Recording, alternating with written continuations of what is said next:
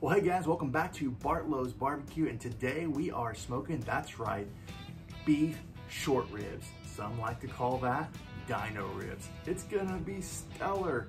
I'm so excited. We got the Kamado Joe lit up, and now we're gonna prep it and get ready. Let's do it.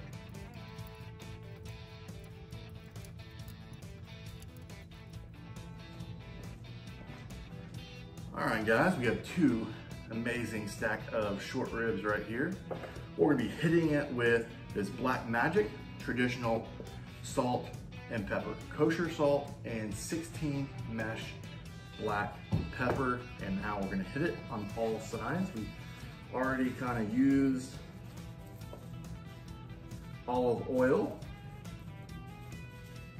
for the binder.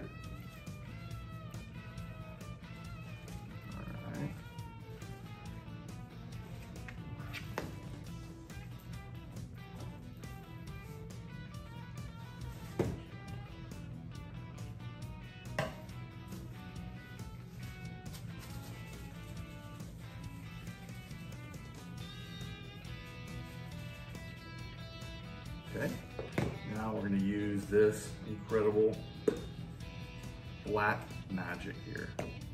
Already got that oiled on.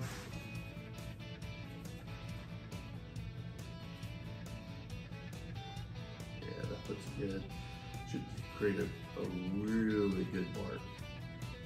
And then I'm going to finish this up off camera on both sides, and then we've got the Kamado Joe fired up, and we'll be ready to go.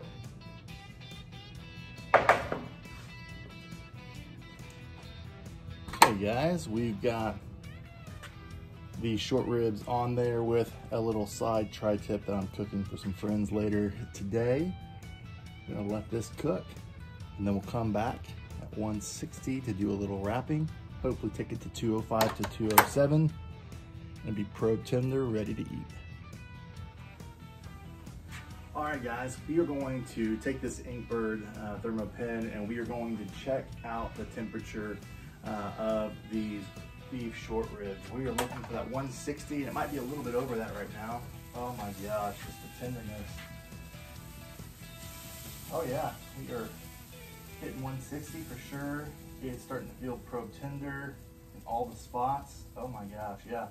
I'm gonna go ahead and wrap these puppies, put them on some butcher paper, and we're gonna do a little test. We're gonna leave one set of beef ribs on the Kamado without any kind of butcher paper, and then the other set wrapped to show you the differences, because depending on which pitmaster you talk to and different theories out there, you're gonna find that you're gonna get a nice crust on your meat whenever you wrap it around that 160. And then sometimes you're gonna get a different result.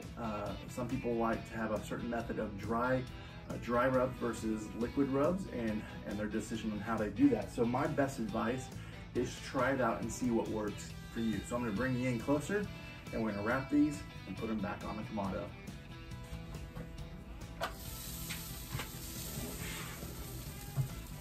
We're going to take this one here. Ooh, buddy. Look at that. I'll let you get a close-up of what that looks like.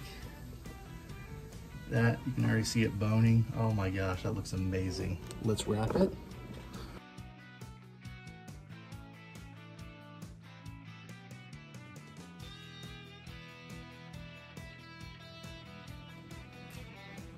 All right, guys, this dino short ribs are done. They are looking so delicious.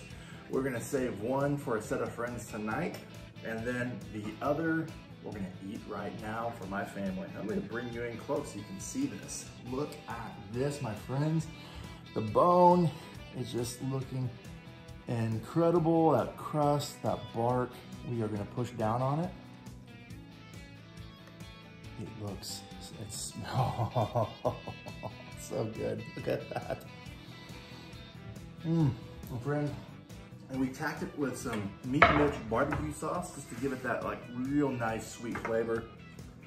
And a great test is if your bone can come off just like that. And I'm super happy how that came about. This, oh guys, I'm so pumped. Look at that little ring, smoke ring. Oh man, so tender. Look at that juice. Oh, guys, I'm pumped. Let's take a bite.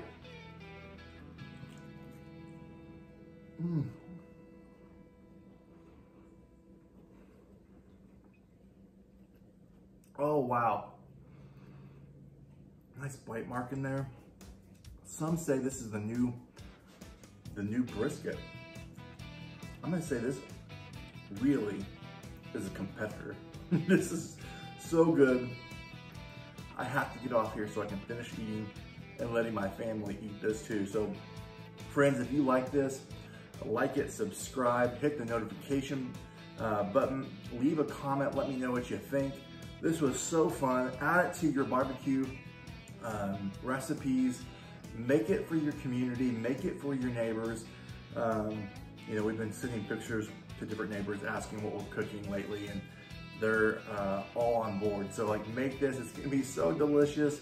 Cannot wait to dive in and eat this right now. Till next time, enjoy barbecue and check out some other videos. We'll see you soon.